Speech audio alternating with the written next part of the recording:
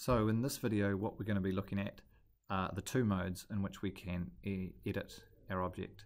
Now the first mode, which is the default one that you'll get when you start up a new scene, is called object mode, and you'll see that here in the bottom left, just down there. It says object mode, and what that means is if we do something to this object, for example scaling it, it scales every part of that object. Every corner, every edge, face, everything's getting moved. If I rotate it around, it is doing the entire shape. However, sometimes you may only want to edit individual parts of it, and it enables you to do more detailed work.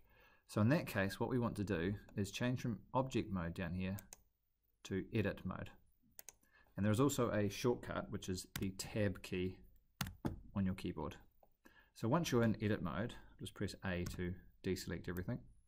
You can now select individual parts. Now there are three select modes, and you'll see them down here on the bottom toolbar. Right now I'm in the vertex or corner select, which means I can actually right click on a corner and it will select it.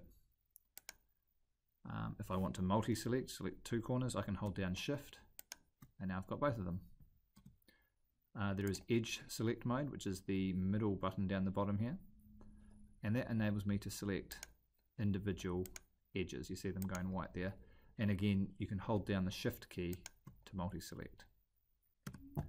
And finally you have the face select mode, and that enables us to right click and select individual faces, or by holding down shift we can select multiple faces. Now the advantage of this stuff is, and I'll show you with an edge select, if I select this leading edge here, I could actually now just push that out on the y-axis, and you can see how it pushes that out and it stretches out that face, so I'm able to do a little bit more detailed work. If I wanted to make it kind of a pointy end, I could actually go ahead and I could select a corner and bring it in, another corner, bring that in, and all of a sudden I have a very unusual looking shape. So that's the advantage of working in edit mode, because you can change individual parts of the shape and do a lot more detailed work.